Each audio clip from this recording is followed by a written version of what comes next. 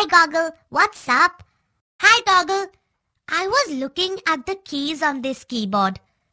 I know the alphabet keys, the number keys, the space bar and the enter key. But what are these other keys on the keyboard? Goggle, this keyboard has 104 keys on it. Tell me, which ones do you want to know about first?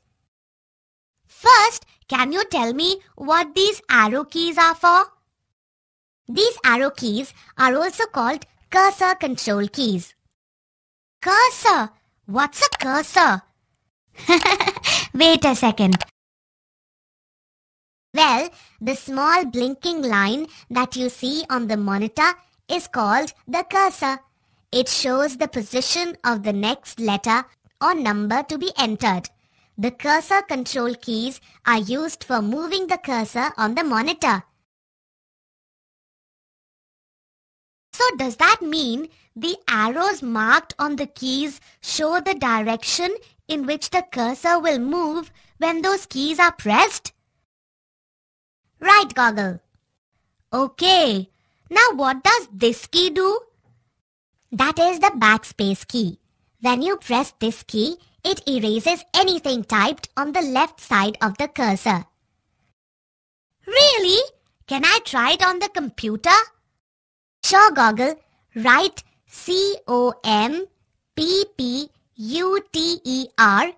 and then to correct the spelling, position the cursor after the first P and then use the backspace key to erase the extra P.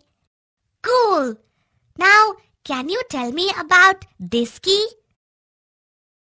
That is the delete key. When pressed, the delete key erases anything typed on the right side of the cursor. So, if I need to correct the spelling of computer to computer, I just have to position the cursor after P and then use the delete key to erase P. Yes, Goggle, you are right. Try it out.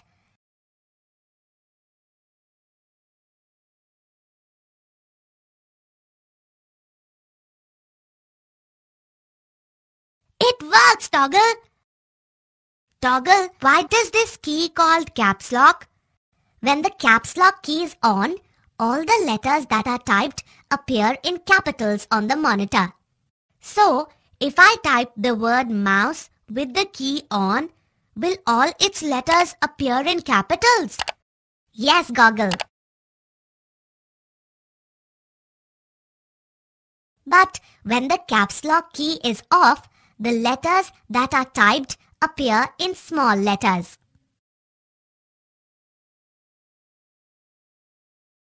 Yes, Toggle.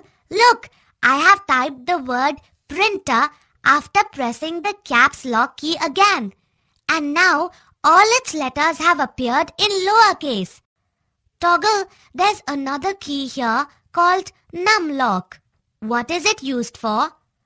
When the num lock key is on, it helps you to use the number set on the right side of the keyboard. Just like the caps lock key, press it once to switch it on. Press it again to switch it off. What are these shift keys used for? The shift key is used along with other keys. There are 2 shift keys on a keyboard and both have the same function. When you want to type the upper symbol on any of the keys with 2 symbols, use the shift key. So, if I want to type the symbol plus, I have to press the shift key along with the key that has the symbol. Yes, Goggle. Got it, Toggle. Now, what does this tab key do?